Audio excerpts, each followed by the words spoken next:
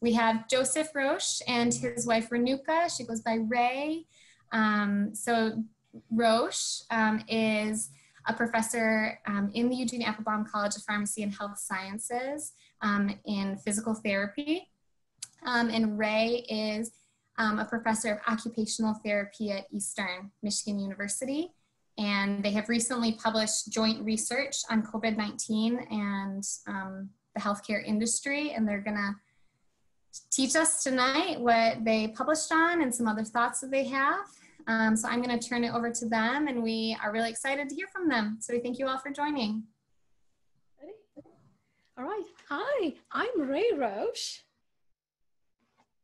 And I'm Joseph Roche. I go by my last name, Roche. Yeah, and you guys can call me Ray. So, all right. So the point about this session and what we're going to accomplish in this session is to give you an overview of what we learned through our COVID research.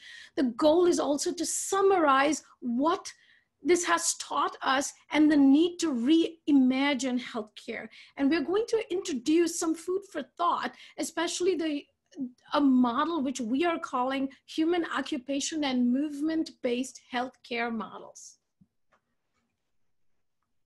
I just want to point out that, you know, we have other goals in life too, in addition to educating others about research and healthcare. But today it's about these goals that Ray just laid out. So why are we here?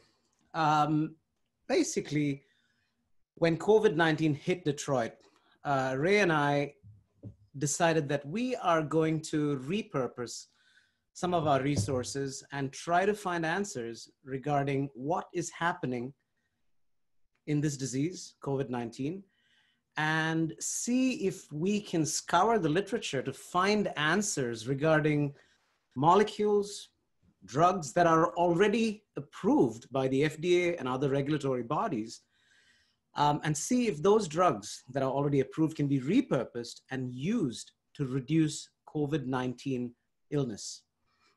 So we published 2 papers on this, and one is really worth talking about. It is a paper that we published in a journal called the FASEB Journal. FASEB is the policy voice of experimental biology in the US and even across the world. So through this publication, this FASEB publication, we have actually become experts in this field. It sort of feels a little boastful, but it's really not. We have been considered as experts in the field because we have been invited to provide peer reviews for articles on the subject and even grant proposal reviews. So it's been an interesting experience, and we have learned a lot out of it because we've been thrown into this ocean where we had to sink or swim. So what qualifies us? As I said before, I am a clinical therapist with 22 years of experience in occupational therapy. But in this context, my experience with individuals who have had acute respiratory distress and those who have been vented and in an ICU, I have had an opportunity to work with them. My training includes pediatric neurology with intense didactic and research focus in the biomedical sciences. At Eastern, I teach neuroscience and OT across the lifespan. And my research topics is a very varied topic, but it includes pharmacotherapy for genetic disease, particularly muscular dystrophy, and now COVID-19. Yeah, so I'm a physical therapist by training. I have worked with patients in intensive care units with respiratory problems. I do have PhD training in rehab science with a focus on physiology. I went through several years of postdoctoral training in muscle biology as well, all of which equipped me to be able to kind of repurpose my research resources to investigate COVID-19 and find answers that might be useful in the clinic to reduce COVID-19 complications. So that brings us to the first goal for today's educational session and discussion, and that is to give you an overview of what we have learned about COVID-19 through the research that we've done. So in this figure, what you're seeing is a schematic that we presented in our FASEB journal paper. There's a lot of information here, but what I'll just tell you is that we published a hypothesis paper. It is not a paper based on a large-scale randomized double-blind clinical trial. That has to be kept in perspective because what we published was a hypothesis. And this hypothesis was developed based on earlier evidence from the original SARS disease and then the emerging evidence on COVID-19. But when I put this on the screen, there's just too much. So we have to back up and give you a little bit of basic fundamental information that you could use to make sense of this. So, you know, as PTs and OTs, we don't go into the clinic every day saying, you know what, these are the molecular pathways for pain. These are the molecular pathways for neural plasticity. I'm going to work on these molecular pathways. We don't do that. We look at things more from an organismic point of view, and therefore, molecular biology is not second nature to us. So if you looked at the schematic from our paper and said, hey, that looks like a minion, we would not hold that against you. So what's up with the minion? Well, we'll get to that. But we need a little bit of background. We need to take a few steps back and talk about some basic info. How do human cells make proteins? How does the COVID-19 causing virus, SARS-CoV-2, hijack host cell protein making machinery and other functions? And why is it that some individuals are having such severe complications from COVID-19? So I just told you we're going to talk about how cells make proteins, and you must be like, oh my goodness, you are going to start from where, you know, proteins originate from before you talk about COVID-19. Well, I'll try to cut to the chase quickly, but this is important. The thing is, what makes us humans and even animals who we are to a large extent is protein biochemistry. Therefore, it's important. And, next slide. It is important in terms of understanding what is going on in COVID-19. So on the screen, what we have is a cell. It could be one of these host cells that gets infected by the COVID-19 virus. So what we are seeing in this cell is a nucleus where you have code, the genetic code to make stuff like proteins. So that genetic code is stored in the form of genomic DNA. That genomic DNA makes what is known as a message. And that message is known as messenger RNA, which comes out of the nucleus, binds to these gray spheres here, known as ribosomes that decorate this membranous structure known as the endoplasmic reticulum. And those ribosomes play a very important role. What those ribosomes do is that they are like jewelers. What they do is they're looking at the formula to make a necklace, and they're saying, I'm going to take the genetic information in the form of nucleic acid information and translate that into this beautiful necklace, which basically is protein. So ribosomes play that role of taking the nucleic acid information and translating it into amino acid sequences. These amino acid sequences are what become proteins. Proteins like collagen, which make up most of our connective tissues. So what happens in COVID-19 is that this virus, the SARS-CoV-2 virus, it invades cells, host cells, through a protein on the membrane of those host cells known as ACE2, gets into host cells and uses the host cell's protein making machinery to start making viral proteins and copies of itself.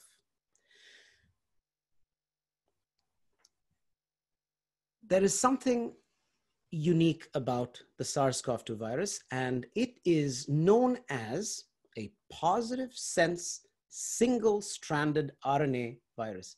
That's a lot of words there. But essentially what it means is that when this SARS-CoV-2 virus gets into a cell, it has information that is recognized by the host cell as messenger RNA. It looks so much like messenger RNA. So therefore, the viral genome can use the ribosomes straight off the bat and start making viral proteins and other structures that the cell would normally use to make and package proteins, now enslaved to making viral proteins and more viral particles. And then when those viral particles are made, the cell's own packaging and shipping machinery is used to make more viral particles and package them and throw them out of the cell so that they can go infect other cells. And if they get into our secretions, they can be sneezed out, coughed out, spat out, sung out, and other people's cells can then become host cells. I say this because this is the science behind why social distancing was followed, why cloth face coverings are now recommended. So now to our model, the model that we published, the hypothesis that we published. What our hypothesis did was to use the pathway that SARS-CoV-2 uses to infect cells and try to deduce what happens downstream to that. What happens as a consequence of that? And what we found from the literature, this is literature on the original SARS virus outbreak back in 2003, all the way to this novel coronavirus disease. And we were able to come up with this pathway where we could say that most likely this chemical signaling pathway known as the bradykinin signaling pathway was becoming dysregulated. And the dysregulation in this pathway is leading to severe inflammation, which is why some individuals are getting very sick. So then what we did is we used the lens of our pathway, and then we're able to identify one drug, one FDA approved drug, which could be repurposed right now to potentially block this cascade of inflammation. So what has our hypothesis paper achieved? Well, we've identified an FDA-approved molecule, which means that it doesn't have to go through regulatory approval. It's already available. It can be repurposed for COVID-19 and deployed in the clinic right now. Have there been any data collected on this? Not any published as of now, but we have heard from certain sources that there have been anecdotal accounts from regions as COVID-19 spread that this drug, icatibant, was actually showing some benefit, but it needs to be further evaluated. Our paper was also able to explain some of the characteristic symptoms and strange symptoms like the dry cough, loss of taste and smell, increased thirst, presence of blood clots associated with COVID-19. And we are in talks with industry partners, clinicians, scientists around the world, and we are trying to move things as quickly as possible so that the pathway that we described can be used in the clinic to reduce COVID-19 morbidity and mortality. So our goal is to hopefully see this through to the point where in the clinic, patients start benefiting from pharmacotherapies that target this pathway. So here's a breather.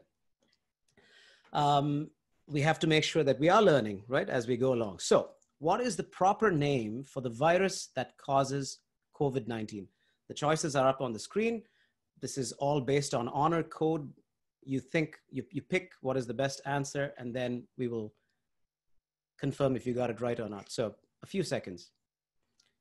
I'll read the question again. What is the proper name for the virus that causes COVID-19?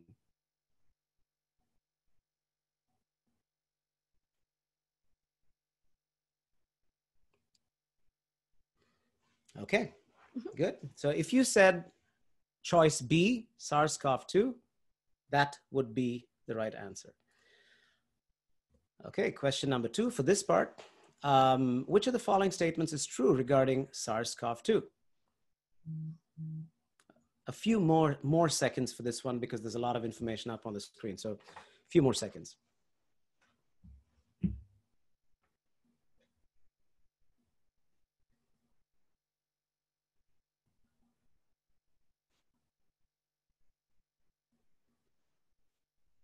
Okay. Mm-hmm.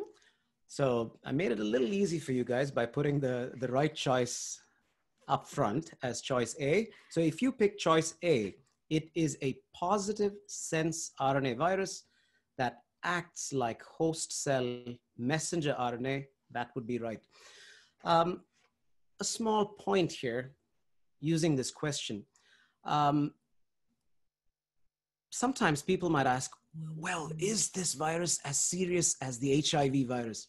Well, that's a tough question to answer, but one thing which we know is that the HIV virus produces DNA products that get incorporated into the host cell genome. That's the reason why it's difficult to get rid of the HIV virus. As far as we know, from the knowledge that has emerged from the original SARS disease, from other coronaviruses, from COVID-19, there is no evidence to suggest that there are DNA products that are being made that can get incorporated into the host cell genome.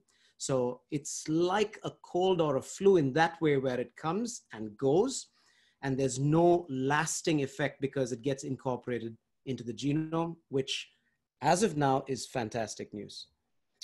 All right, so now let's get to goal 2, which is what has COVID-19 taught us in terms of the immediate and urgent need to reimagine healthcare. Am I doing this part? Yeah. Okay. So the first point that we would like to make is that evidence-based healthcare is not just about taking clinical evidence and faithfully following it in terms of practice guidelines. It also includes paying attention to basic preclinical and clinical evidence as it emerges at a global level.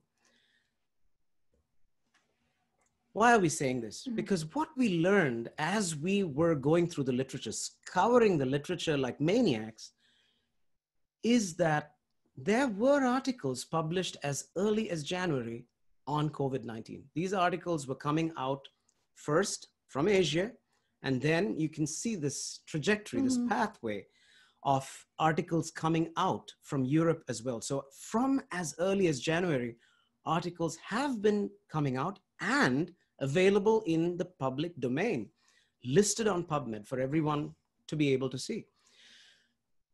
But then it seems as though somehow we still were surprised. We still seemed blindsided by this when it hit us, possibly because healthcare right now is using evidence, clinical evidence that's generated locally, rather than paying attention to all kinds of evidence that are emerging at a global level. In our hypothesis paper alone, we cited 60 articles, of which some of those were published as early as January 2020 from Asia. The next point that we want to make is about COVID-19 and pre-existing health conditions, because this is related to the last part of our presentation. Now, as COVID-19 hit the US, there were public health messages about this saying, you don't have to worry about COVID-19 unless you are old or you have an underlying medical condition. So people were like, okay, you know what? I'm not old. I don't have an underlying medical condition, and therefore I'm not at risk. The problem with this is that actually 1 in 3 of our population, of the US population, has an underlying medical condition. And that underlying medical condition, which is so prevalent, is the issue of insulin resistance. This report that's up on the screen is from 2017. And this is from the CDC. What they said is that more than 100 million Americans, 1 in 3, either has diabetes or prediabetes, basically putting 1 in 3 Americans at risk of developing severe complications from COVID-19. This is the fact. And that is unfortunate because it tells something about how our healthcare system is not focusing on overall health and wellness. This is just the same information reiterated, but essentially the emphasis is that 1 in 3 Americans is either insulin resistant already or is developing insulin resistance, and therefore we have to pay attention to promoting health and wellness, because a healthier society is less susceptible to complications, whether it's an infectious disease that has become a pandemic or any other health condition for that matter. Even trauma from a road traffic accident is likely to cause complications in someone who has a pre-existing medical condition such as insulin resistance. Right. Another thing that we started to notice was that there was no semblance of a unified response system. And this was very striking, right? You could see that different countries had different ideologies. The WHO had a different philosophy. Within the United States, depending upon which state you were or which region of the state you were or which medical health system you were, defined what kind of response you got, right? So geography and where the patient received care determined patient outcomes versus just overall the actual system itself. Also, we started to notice that there was a loose network of self-organizing local hospitals. Like, for example, if my hospital system was full, they could ship the patient who was coming in, and if their ICUs were full, they send them to another hospital system. And we are currently seeing this in some levels in California and in Texas. However, it's not an organized system. We also noticed that if they needed to deploy some sort of public health policy, there was no framework or structure in place. So it critically underlines the need for reimagining this healthcare as a system, right? And there is lots of literature around this need to revamp the healthcare system. So I read 4 articles, 2 in the New England Journal of Medicine and 2 in JAMA, and all 4 papers talk about the urgent need to revamp the system. However, it was interesting to see the focus of their papers. It was mostly on the financial need of it.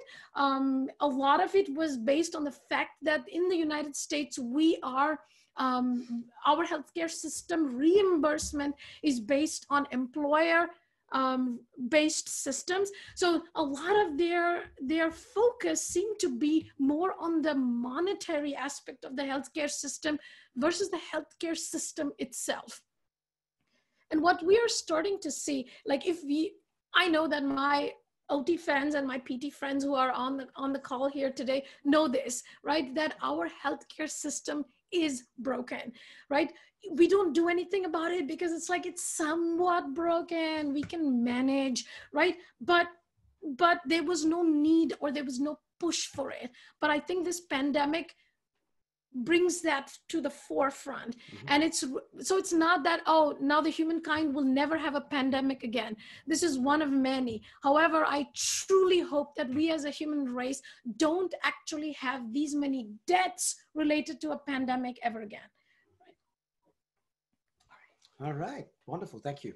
That brings us to the next quiz, which is, what percentage of the US population is diabetic or pre-diabetic according to the CDC, or the Centers for Disease Control?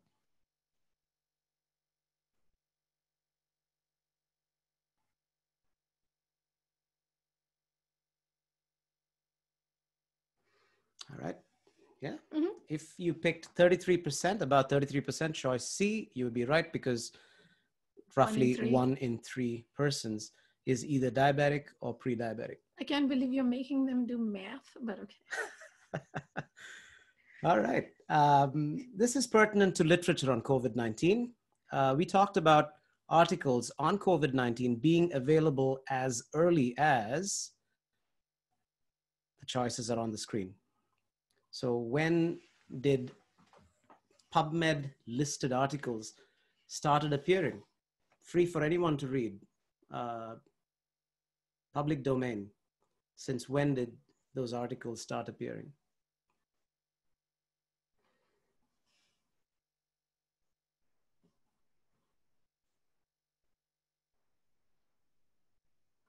If you picked choice D, January 2020, that would be right. Since January 2020, articles have been on PubMed from Asia and Europe, talking about how COVID-19 presents and what other countries should be looking out for, with warnings that it is coming. All right, so we talked about the fact that there is an urgent need to revamp healthcare. And I know a lot of people who work in healthcare are on this call. And some of you are the next generation, right? Our heirs to this system. And we are throwing out an open challenge to you. I'm looking at you, really, to change the way we do business. I think if we go back to business as usual after this, I don't know, we need to be kicked on our backside. So, so our goal for this part is to present a different kind of view, right? And we are going to call this human occupation and movement-based healthcare outcomes model. My OT and PT colleagues will laugh because they know exactly what we're talking about. All right, so you see this big giant cloud, right? And if you actually carefully look at the cloud, you will see the latest and greatest healthcare buzzwords, right? Holistic practice, evidence-based practice. Of course, everybody says this like it slips out of their tongue, right? Patient-centered care, personalized medicine, patient compliance. Of course, because I do interprofessional education and I'm involved in that research too, interprofessional care, breaking down silos. And of course, everybody's talking about this, the economic impact on healthcare. So people are talking about the term bending the cost curve, right? So you have lots and lots of healthcare buzzwords in the field. So it essentially tells us that healthcare is not static, right? Healthcare, people in healthcare are innovating. They are trying to do their very best to get the next best thing.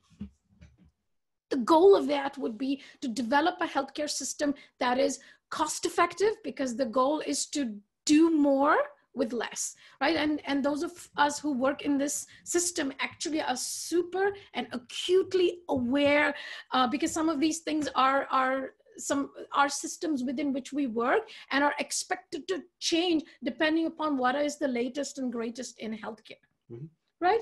However, this is a depiction of how our current healthcare outcomes model really looks like, right? So you could, most of us practice within the Western medicine system. It's just called Western medicine, right? And, but there are other traditional or Eastern philosophies of medicine as well, right? So you will hear the term reductionism to describe Western medicine, which essentially means that you reduce the symptomatology to the most physically visible symptoms and symptoms that can be intervened or treated with and actual evidence-based practice, right? So in Western medicine, you'll hear the term reductionism, and essentially the philosophy is diseases caused by disease agents or disease process, right? And health is restored if you fix the disease, the symptoms, right? You alleviate or reduce the symptoms. Now you go back thousands of years and look at more of the Eastern philosophy, right? Like the Chinese traditional medicine. And some of you may be aware of some of these terms, right? If there is an imbalance between the two concepts of yin and yang, they would believe that it would cause disease, and essentially lots of herbal medications or acupuncture-like systems, right, helps to balance the two, the yin and the yang, and elimination of symptoms would cause increase in health, right? It's very similar to Ayurveda, right, the Indian system of medicine, which talks about the fact that there is imbalance between what they call the three doshas, which is the three elemental human humors. If you need more information, just Google Ayurveda, you'll know what all those terms. But it's interesting. It talks about certain people are a certain type, and you need to balance this out, these three humors, to maintain optimal health. But ultimately, everything funnels towards symptoms and symptom reduction. Yeah, so there's a common problem with all these existing systems. Exactly. So everything is about symptom reduction, right? The overall goal of all these medicine philosophies is symptom reduction, right? And then the goal is eventually, though, they believe that if there is pain and the pain goes away, if your quality of life will become better, your ability to move will be better, your ability to maintain independence is better, and overall, if we reduce symptoms, we would have a productive life, right? That's how most of these philosophies are, and that's what our current healthcare outcome or healthcare model really is based on. So what is the repercussions of this, right? So symptom reduction is the explicit goal, whereas quality of life, ability to move or be independent or be productive in your life or be productive members of society, right, are implicit goals. They're not worked on. They're like, if we fix the symptom, you will be awesome, right? So resources and public health policies essentially stop at symptom reduction. Okay. And we would think, yeah, okay, sure. But based on the evidence that Roche presented, right? 1 in 3 adults has a metabolic disorder, okay? Diabetes, really. How is diabetes treated? Essentially with medication, more medication, and they will throw in there, oh, diet and exercise might work as well, right? It comes. But those who are diabetic or have experience or family members who have diabetic know that it is a slippery slope. Once you're on the medication, you are going on more stronger drugs and more stronger drugs and more stronger drugs, right? So this is the system right now. And interestingly, sometimes it's not even treating the symptoms, but it's treating numbers. Some physicians would say this. They would say, well, are we treating numbers or are we treating symptoms or are we treating the patient? Yes. Right. But all of this is patient-centered, right? So we want to challenge you and say that we need to go beyond symptom management, right? The resources need to stretch beyond symptom management. And we will explain why we think that stretching that would have actually helped in this pandemic. All right. So occupational therapists, you guys know what I'm talking about, right? Human occupation. So some of you might ask, wait, human occupation lens? What kind of an occupation would a 2-year-old do, right? What job does a 2-year-old do? Or, as I've encountered many times in my career, I'm retired, honey. So occupation, though, for an occupational therapist is not a job lens. It's not even vocation. It's the things that you do to occupy your time, right? So what do you do to occupy your time? It doesn't always have to be making money. You could be sleeping. My favorite thing to occupy my time with. So you could be sleeping, you could be eating. All of that is occupation based, right? And we believe, and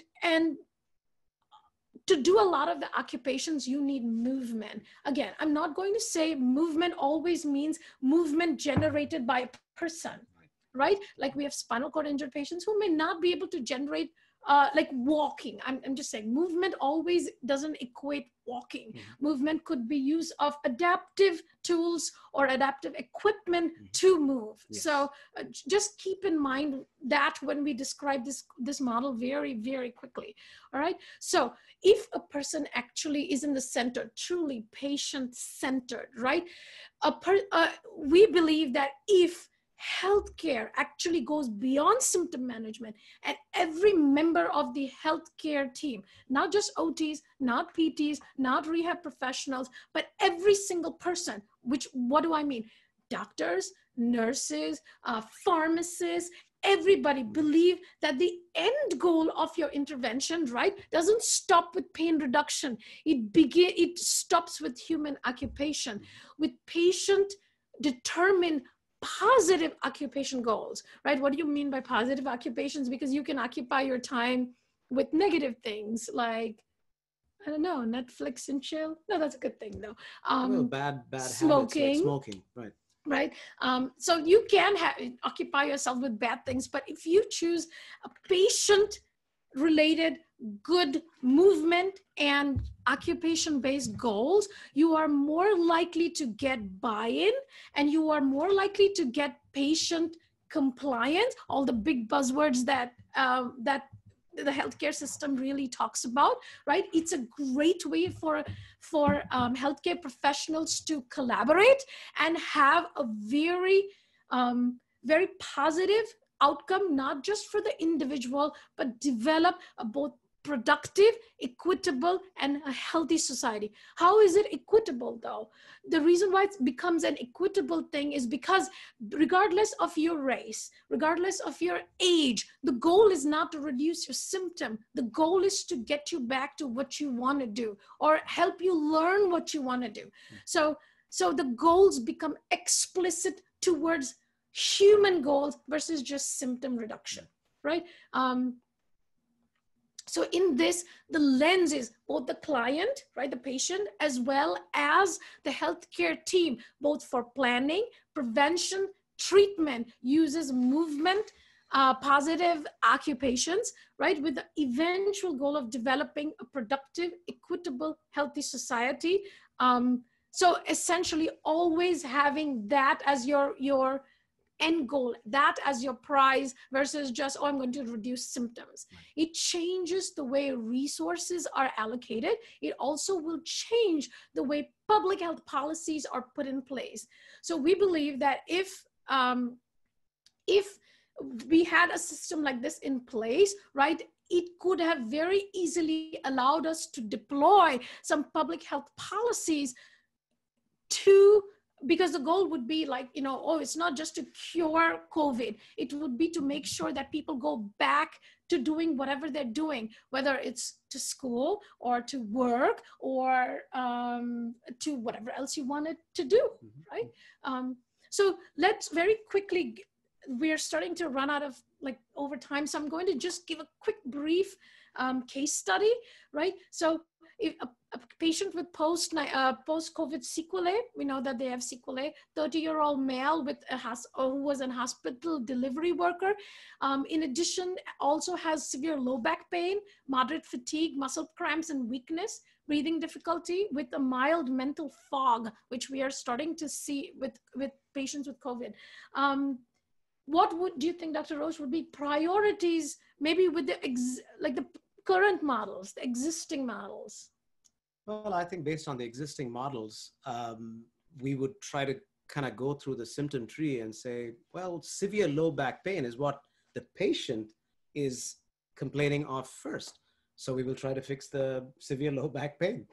And the implicit goal is that by fixing the severe low back pain, the patient's other musculoskeletal problems associated with movement and occupation will automatically get better. Exactly, right? So, but in the human occupation and movement-based healthcare model, we propose and we challenge you that a client like this, right? You would go beyond that. The ultimate goal is to the healthcare system to follow, have struts in place, have a framework in place that if the client so chooses, he returns back to work. Now, you will notice that when I say that, there is so much repercussions, not just for the healthcare system, like it ties into the economic goals that we currently have as well, right? So it has very big implications if we choose to use this reimagined lens. Okay, all right. All right, final quiz for the day. So what is the main focus of current healthcare systems? This is not just in the US, but across the world. What is the main focus of current healthcare systems?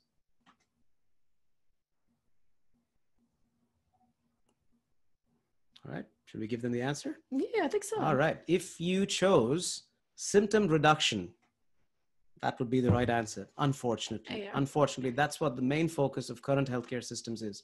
We are trying to change that and say that human occupation and movement should be the primary focus of healthcare systems, not just rehabilitation systems, but healthcare systems themselves. Around the world, right? It would change policies in a big sort of way. Yeah. Okay. And do we have another question? Oh, yes, we do. Final question. Which of the following healthcare systems would you prefer? A symptom reduction system or a human occupation and movement outcome-based healthcare system? Think well.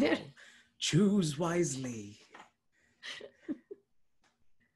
All right, so this doesn't have a right or wrong answer, but we hope that we have convinced you that the current healthcare delivery system that is focused on symptom reduction is not really working very well for us, and that we have to rethink how this is done, and that we think a simple, effective, safe way of prioritizing what we focus on in healthcare is to use human occupation and movement as our guide for healthcare delivery systems.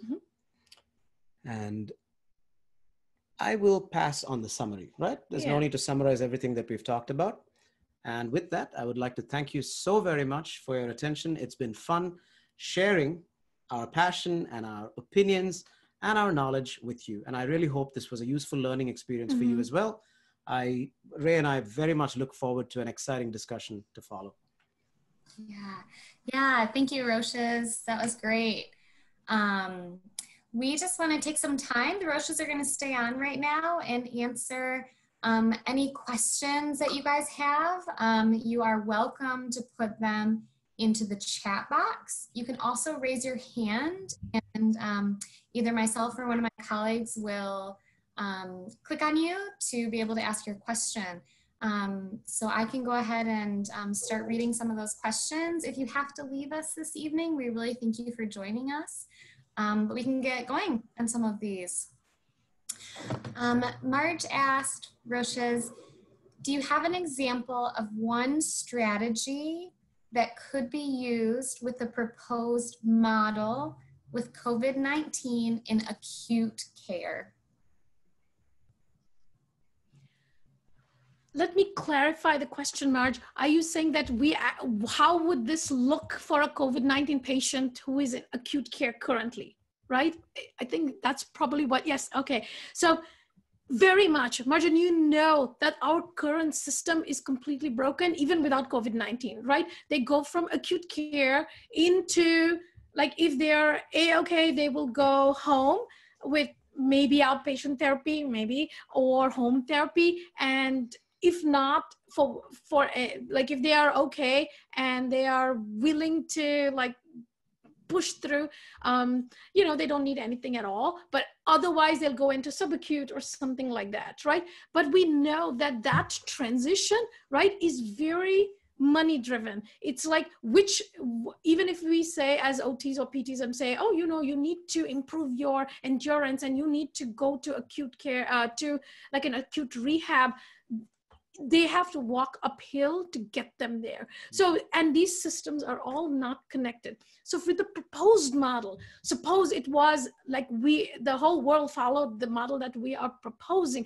Essentially, first and foremost, there would be an actual structure in place to allow a client's goal not to stop and say, okay, you seem to be stable from the hospital. We're going to now pass you on to somebody who may or may not get to you anywhere, right? So the goal would be like, no, you would get quote unquote discharged, say for example, with COVID-19, even if you went home, your care didn't stop till we met whatever your occupation-based goal would be. And the goal is actually set by the client in conjunction with the medical team, rather than the medical team driving and telling them when they're like, okay, now you're healed. Quick addition to that. You know, as Ray and I were putting this presentation together, there was something which we actually discussed and concluded. You have to first have life to have quality of life. Yeah, agree. So life-saving treatments actually need to be in place first. So if it's a patient who is having severe respiratory distress from COVID-19, there's no question that saving their life would be the priority first. Yes. But then there are tiers of patients. We know that there are some patients with mild respiratory symptoms who go to the ERs and actually get admitted to be under observation. Then you have people who need a little bit of oxygen therapy, and then you need some patients need to be vented. So there are centers across the world where what they have done is they have kept patients who are having mild and moderate symptoms moving, yes, with therapy so that they don't get worse. They have been using movement for those patients to actually produce better outcomes and prevent them from getting worse. And as a PT who has worked in acute care settings, we use movement. We use movement all the time to prevent respiratory complications. It has been in existence for a very, very long time. But again, we would like to stress the fact that we are aware that there are some situations where first, saving the life is the priority, and then you start thinking about quality of life and function. Yes, but our point is don't stop there. Don't stop there. Yes. Go the extra distance, only because if they did this for every patient and for every condition, eventually we would spend less and have a healthier society. So I hope we answered your question, Marge. That was a great question, because that's the idea that we were trying to get to with our case study. Fantastic. The next question we have is from Barbara. She says, please connect the dots a little bit more here. How does a change in focus to movement and occupation help to develop a more cohesive healthcare system in general? That is a great question. That is a great question. So you're asking why. So Barbara, I'm going to paraphrase that a little bit, that question. So I believe that you're asking, like, how does, like, why do you need to do this so that you would have, like, quote unquote, a productive and equitable or like a healthy society, right? Like, why human occupation? This is why we believe so, because currently the symptom-based management clearly focuses on reducing symptoms, but they don't go to the extra step of actually working on health, right? So health, absence of a disease is not being healthy. That is the premise on which we are operating. See, however, if you so there's lots of literature around the fact that if a person actually is engaged in meaningful goals or meaningful activity, they actually have better health outcomes, and health outcomes in the sense they are less likely to have diabetes. They are more likely to have better mental health, outcomes, they're more likely to be successful in some of their goals that they set for themselves, right? So right now, though, the idea is we get you symptom-free, and then what happens is from there, hopefully, because you don't have pain, you will be able to navigate and get to this health goal by yourself. And our point is, no, if the health system gets to the occupation and movement goal, the likelihood that you are going to be productive and the society is much more equitable is much more than if you leave the client at symptom reduction and then no other support. So we believe that getting the healthcare system and everybody, like the doctors, nurses, social workers, OTs, PTs, anybody, essentially pharmacists, anybody who's involved with it. It's like, as a pharmacist, I would give medication, but the goal is not to just treat with medication. The goal is ultimately to be productive and healthy and healthy and well. Healthy and well, yeah. I got distracted by your hand. Well, I had my hand up so that I can actually add to that. So in terms of connecting the dots, I would like to, say something pertinent to a healthcare delivery system that would have helped us handle COVID-19 better. Yes. Mm-hmm. So let's say we had a healthcare system which prioritized human occupation and movement. From the time evidence started emerging on COVID-19, we would have been alert to that because it would change how people occupied their time, which includes everything from employment to play for children to education. It would have affected human occupation and human movement, and that would have been a major priority and focus. The idea of social distancing, self-quarantine, the lockdown, currently cloth face coverings, in a way, it all affects human occupation and human movement. We were trying to get people to occupy their time differently and to move differently during this pandemic. And if the focus had always been human occupation and human movement, the way in which the education pertinent to quarantine, social distancing, other precautions that need to be in place so that we don't give host cells to this dumb virus to make more copies of itself and put itself out would have been achieved. We would have empowered people to think like healthcare providers, like healthcare professionals. We would have probably gotten more buy-in from people if that was the message, saying, you know what, you now have to start thinking like a healthcare professional, like a surgeon who is scrubbing and going into the operating room. Yes, that's a great point. Like, it has repercussions for like policies in place as well. Great, thank you. We have some queued questions. We also have one individual who is raising their hand. Sharon, we're gonna unmute you and you can ask your question.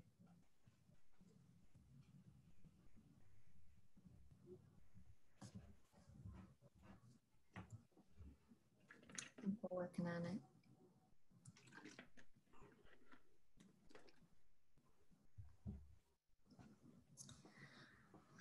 I'll go ahead and ask one of the questions that was in the chat box. We'll come back to you, Sharon. Oh, sorry. Go ahead. Oh, sorry. I'm saying thank you. Thank you very much. Sorry, forgot to unmute myself. But I'm a family nurse practitioner, but I teach nursing full time, but I work outpatient and a little bit of hospitalist group. So I love your model, totally agree with it. One of the things that I haven't heard in your model is nutrition, because I teach nutrition, and that's a huge factor. And I think that's the crux of a majority of our healthcare problems. So, and of course we know obesity is an epidemic and diabetes is an epidemic. But one of my questions for you with your model, which I think is fabulous, are you guys thinking about putting some phases in because you want to make your model functional? Because again, I mean, I think at a higher level, but we're going to have people who may not be thinking at a higher level, that you would be able to implement this. And are you thinking about implementing it in different systems? Or are you thinking of doing it more acute care or outpatient? And then I'll let you answer. Thank you very much for your question. Sharon, I'm going to actually do the second part. And then because you asked about nutrition, you opened a can of worms when it comes to Roche here, because he loves that aspect. But I do love my nutrition. You do. I do cook well. So, but that's a good question. What do we want to do with this model? Our first step, right, at least in my utopian head, it's like it becomes the way people think about healthcare, and we would change the way policies are made. Like WHO follows this model. Oh, how awesome that would be, right? So we're not there yet, but our very first step would be to actually get buy-in from other members of the team, right? Like OTs and PTs, for them, because it's the lens that we come from, it's a little bit easier pill to swallow, so to speak. But we would like to get buy-in from our other professionals and other colleagues and other experts. And the first step would be initially just to present this model as a viable way, and then actually put in. So right now it's very much a philosophy. It's an esoteric sort of utopian model. So our goal actually is to hopefully get together a team and put together actual struts. Like what does if you adopted this model, what does it really look like? Like what would its repercussions be? And I know that it's not easy to do, and I also know from literature that there are other other practitioners who are thinking about similar ideas. Of course, they're not using the word human occupation, because clearly not OTs, but they are talking about healthcare systems driven by patient goals. So there are like-minded practitioners out there, and I'm hoping that eventually the first step is to elucidate the model, to make, like somebody asked us before, right? Barbara said, connect the dots. So we make the dots much more connected and actually put together a thing, a model, a system that people can say, okay, yeah.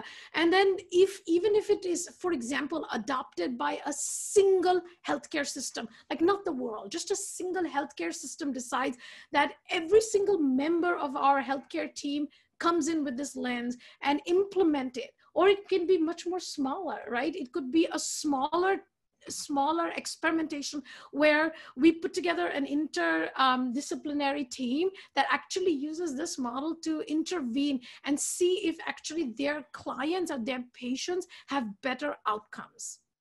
At least that's what I'm thinking our next steps are going to be. Mm-hmm. And I'll let him take the nutrition question. First of all, thank you so much for the kudos, for the compliment regarding our model. I think that's a good first step for us to hear that, a family nurse practitioner has buy-in. So that's great news. In terms of nutrition, I think it's a vital part of health. And based on the model that we have proposed, even nutrition has to be about ultimately improving human occupation and movement. Just based on our own personal health experiences, we've seen that when we go in for our annual physical, if the BMI is slightly on the high side, say, you need to think about weight loss strategies. But if we could change the language associated with that from weight loss towards what are your movement goals or performance goals? How is this changing your experience with functioning? And then you come in at this with a goal-oriented approach, and those goals are not to reduce what the weighing scale is showing. It is not to just reduce your A1C levels, but it is about ultimately moving better. And I freely share this with my students, and I tell them we have to always use performance as our yardstick for how well our diet program, our exercise program, whatever, spiritual nourishment program, whatever, to gauge whether it's working or not. We need to gauge it based on human performance rather than on numbers like how much we weigh and body mass index and A1C and those kinds of things. So I think that's what we would like to see in terms of using the ultimate goal of better human occupation, better human movement experience as the way we guide everything else that gets us towards that goal. Mm-hmm. Thank you, guys. We just have time for a couple more. Gina had a couple questions. She said one of them was, there's a Rehab Without Walls program who try to help people reach their occupational goals. How is this different? And we have seen that the COVID-19 affects the Black community at a greater proportion. Do you think there's a genetic component or because they're pre-diabetic? That's a great question. And you want to take the genetic question? Sure. So in our paper that we published in the FASCIP journal, we actually explained possibly why persons of African descent might be susceptible to complications based on dysregulated bradykinin signaling. There is some evidence that there are some genetic variations that are seen mostly in persons of African heritage, and this is whether it's African American or Afro-Caribbean, those of African descent who are in Europe. There are some common genetic variants that might be causing dysregulation in the bradykinin signaling pathway, more so in them than others. Yes, and there are certain groups that are starting to look at those particular genetic variations in the context of COVID-19 and susceptibility to it, right? And Gina's second question is, how is Rehab Without Walls different from the current models, right? I would say that it is a philosophy. So the idea is it's taking Rehab Without Walls to the next level. Essentially, what do we mean? It means that you use this philosophy for people beyond rehab issues, right? The traditional rehab issues. So we think of like spinal cord injury or autism or stroke, and we think of them having occupation-based goals or movement-based goals, and the goal is to get them as independent as possible and improving their quality of life. We are proposing that we take this to every condition that ever was, right? Even if it is, I don't know, skin disease, for example. Like you wouldn't think that you would think about quality of life and occupation-based goals for somebody with skin disease, but our hope is, our point is that it's a lens that changes, and it's not just in the rehab community, but globally across all medical professionals. And we are hoping that actually in our model, we debated this a lot, and we are hoping that actually clients themselves have that viewpoint. It's like, I am going to the doctor not because I want to get rid of a symptom. I am going to the doctor because I want to have human occupation-based goals or movement goals that we could address so that I improve quality of life. But that's a great question though. Thank you. Daryl asked, forgive me if I pronounce this wrong, how is cytokine storm involved in the COVID-19 response? Yes, that's a great question. Should I take it? Mm-hmm. So cytokines basically are chemical signaling molecules, and inflammation uses these chemical signaling molecules to basically either increase inflammation or to decrease inflammation. What we did through our hypothesis paper is suggest that a particular bradykinin derivative called des-arginine bradykinin, it goes up, it increases. There is direct evidence that this increases with SARS coronavirus infection. So when des-arginine bradykinin levels go up, what happens is it stimulates what is known as the bradykinin 1 receptor.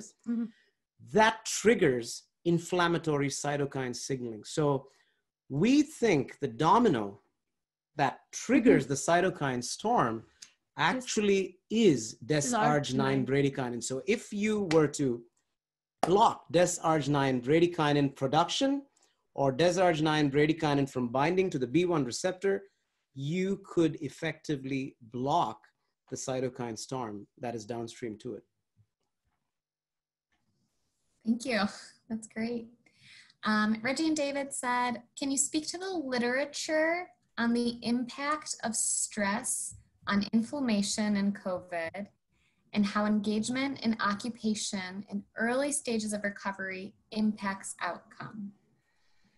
Okay, I'm going to defer to my talented partner here because she has actually worked in mental health settings. I have not worked directly in a mental health setting, so I'll defer to her. All right. It is a very interesting question, right? The goal is based on our, again, I'll paraphrase, and Jacqueline, if I am not saying, like, actually addressing it correctly, please let me know. But I think they're asking for the link between stress and inflammation and how human occupation might mediate that. I needed clarification more on like inflammation, where, like lung inflammation? I think just overall. Overall, okay, systematic, and we'll go with that, right? So again, from our model lens, right, if we believe that human occupation and movement was the end goal, essentially the medical care system wouldn't just focus on treating. So if we are thinking that it's lung inflammation, right, we're not just, okay, treating the disease and saying, okay, now you don't have any inflammation, peace be to you, and that's it, you're done, right? We are starting to see, as part of the COVID-19 sequelae, that there are other both cognitive sequelae that are involved, as well as mental health sequelae. Again, are there a lot of people? We don't know, because there's not enough numbers to suggest here or there, but there are a lot of anecdotal evidence around that. So we would believe that if the system was set up to look at human occupation as an end goal, right, the entire team's goal would be not only to actually address the inflammation, but also have struts in place to address stress around. Again, I'm guessing that the stress is related to I think general emotional stress. Yeah, it's versus cellular stress, right? So it's like, if you have stress in place, there are already systems in place there to support you through that. And like the medical team takes you from your acute COVID stage early on, all the way to complete occupational performance to whatever goals that you choose to do. That would be the struts in place. Now, what do I mean by this? Like, for example, when the Mental Health Act went into being in the 1940s, they said, okay, we're going to get rid of all people who require institutionalization, right? And they got rid of it. However, it was interesting. They got rid of it. They sort of put some monies towards it, but they never built an infrastructure to support people with mental health diseases and say, okay, what are we as a society? So we're not going to institutionalize them. We are going to have some loose structure there, and we're going to focus on symptom reduction. But we know that it doesn't work that way. You need constant support, and you need constant struts in place to actually be functional and have long-term outcomes. So I think from our model or viewpoint or lens, it would be like you don't stop at just saying, okay, very good, that your inflammation is now healed and you're somewhat better, and go home. It would be like, okay, how are you doing? What next can we do, with the eventual goal that you did well? And the patient would know that if they are not doing well or not meeting those goals, they could seek back help for that condition. Great, thank you guys. In your opinion, this is from Barbara, in your opinion, would a single payer, say improved Medicare for all or something similar, help to develop a more cohesive healthcare system? That question tends to have certain political bearings. And we decided that we're going to be careful about political bearings of questions, but we will veer away from the political aspect of it. And what we would say is that based on what COVID-19 has taught us, there absolutely has to be a unified federal health care policy in place. How that looks is open for debate. But there has to be a federal unified health care, public health policy in place, which proactively has plans for eventualities.